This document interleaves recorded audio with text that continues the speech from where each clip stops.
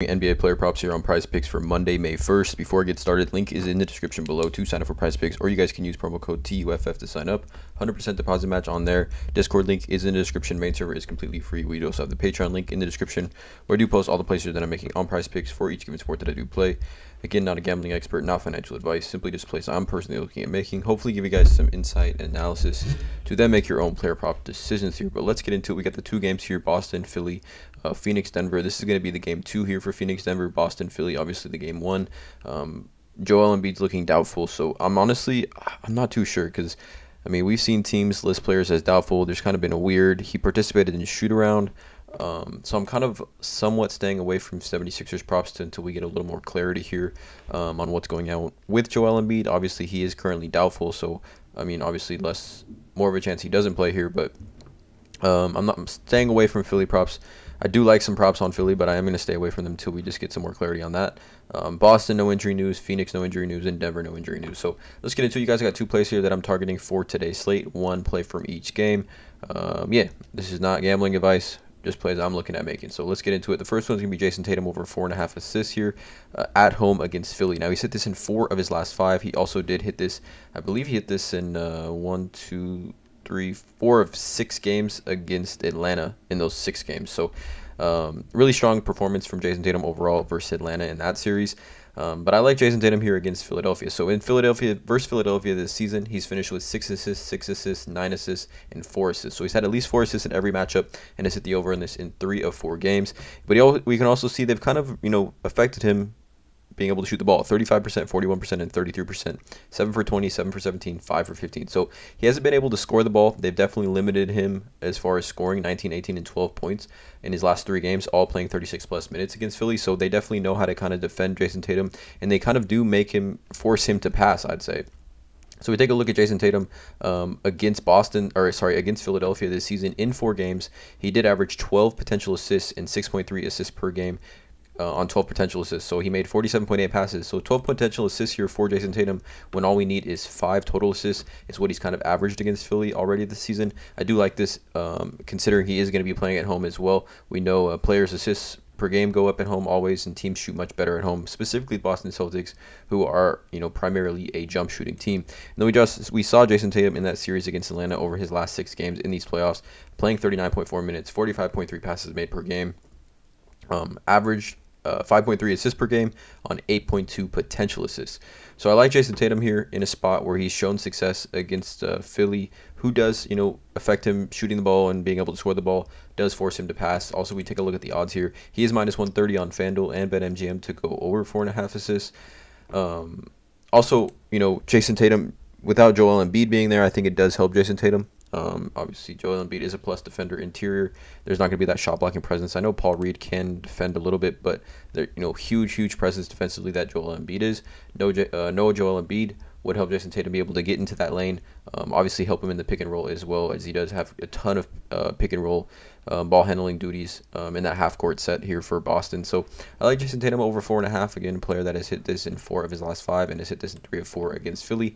12 potential assists on average this season versus Philly. I like Jason Tatum over 4.5 assists. Again, I'm not playing this if it bumps to 5, guys.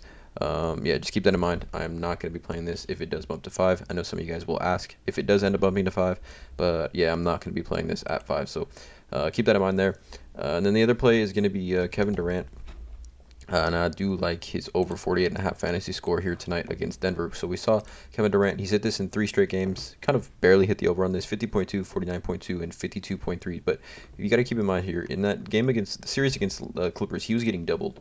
He was getting doubled pretty much nonstop. And we kind of did see in game 1 against Denver that they weren't really doubling him. They were kind of more doubling Devin Booker. But we saw Kevin Durant. There's a lot of single coverage on him, and okay, but let's get into why I like this play. So we take a look at his fantasy score game log this season against the Nuggets. Obviously, he had 52.3 fantasy points in that game 1.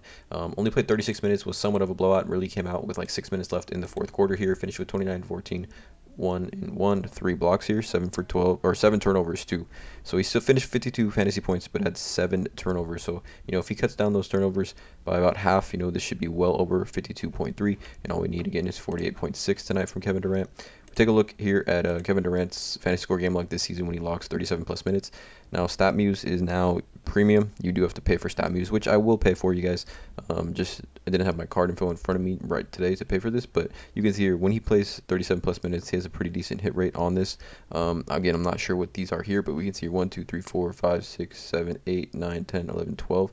12 of probably at least, I mean, I want to say he hit the over on these two as well. So we're looking at like 12 of his last 16, 17 games. He has hit the over on this when he plays 37 plus minutes.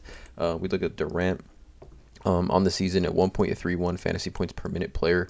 In a must-win game here we're talking about a must-win game here for Phoenix. They don't want to go down 0-2, especially when they did have a chance, in my opinion, in those first 3 quarters to win that game against Denver. We're talking about a 1.31 fantasy points per minute player in Kevin Durant, and we're talking about if he plays, 38 minutes tonight, we're looking at 49.78 fantasy points conservatively for Kevin Durant here. But we take a look more specifically here at Kevin Durant in that game 1. So in the series against who did they play? I completely forgot who they played in round 1. Who did they play in round 1, guys? I'm showing a complete blank here. Who did they play in round 1? I'm gonna feel stupid to not know this, but yeah, the Clippers.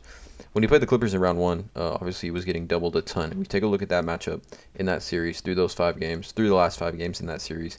He had a 24% usage, 24, which is to me extremely low for a player like Kevin Durant, right? Devin Booker had a 30% usage. Kevin Durant through 5 games had 24. He averaged 41.1 fantasy points per 36 minutes, which was a 1.1 fantasy points per minute average. Obviously, he had Kawhi on him for a couple of those games, but then they were just doubling him the entire series. But in that game 1 against Denver, we can kind of see Denver's game plan against Durant. He had the 34.4% usage. So we take a look at that's a massive jump, almost 10.4% usage bump for Kevin Durant from that 5 games versus the Clippers versus that game 1 against Denver. He obviously had a much higher usage than Devin Booker here, and his 52.2 fantasy points per minute per 36 minutes, 52.2 fantasy points per 36 minutes with a 1.5 fantasy points per minute average for Kevin Durant in that game 1.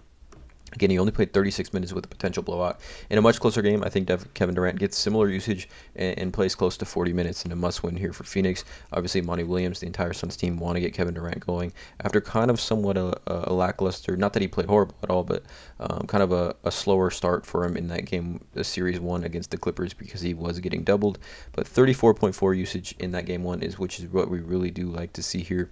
And then we take a look at as well, Kevin Durant, he only had 6 potential assists in game 1.